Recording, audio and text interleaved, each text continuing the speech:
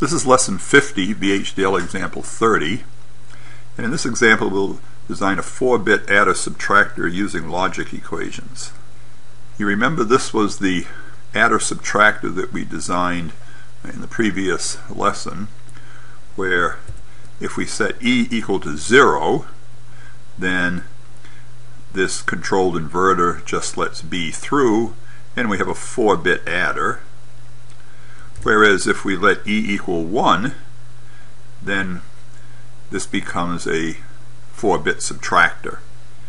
So let's see how we can write a VHDL program for this. A is an input 3 down to 0, B is an input 3 down to 0, E is in, and the carry flag and the overflow flag are out, and S is out 3 down to 0. So this is similar to what we had for our 4-bit adder. We'll set BX, which is a signal here, 3 down to 0, is going to be B exclusive ORed with E. Now note that we have to concatenate 4 E's together because B is a 3 down to 0, so we need to XOR it with a 3 down to 0, and this makes a 3 down to 0 E, in which each element is E. So then C0 just gets E. S is just A exclusive ORed with BX exclusive ORed with C, 3 down to 0. C is the carry, 4 down to 0. And then the CI plus 1 would be the C4 down to 1 gets A, 3 down to 0, ANDed with BX, or C3 down to 0 ANDed with A exclusive ORed with B. Just the logic equation we had for the carry out. And the carry flag is C4 and the overflow flag is C3 exclusive ORed with C4, just as with the 4-bit adder that we had. And here's a simulation to see if it works. So if E is 0, we're adding. So E is 0 here and 0 here, so we're adding A and B. B we set equal to B, or 11.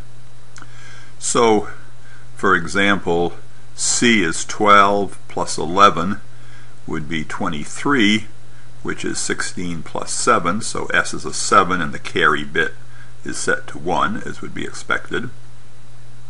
And if we're doing a subtraction, B is minus 5, so if we were to add, say, 2 to minus 5, then we would get, we're going to subtract rather, so we're going to take 2 minus a minus 5, well that's the same as 2 plus 5, so the answer is 7, which is of course the correct answer. Notice if we take 4 and we're going to subtract minus 5, so that would be 4 minus a minus 5, so the correct answer would be plus 9. Well, the 9 shows up here, but notice that the overflow flag is set, indicating that as a sign number it's the wrong answer, because as a sign number, you remember for a 4-bit number the value would have to range between minus 8 and plus 7, and so plus 9 is outside that range. So the overflow bit gets set in the same way as it would for a full adder. So you can check the rest of this simulation and verify that in fact this adder-subtractor works.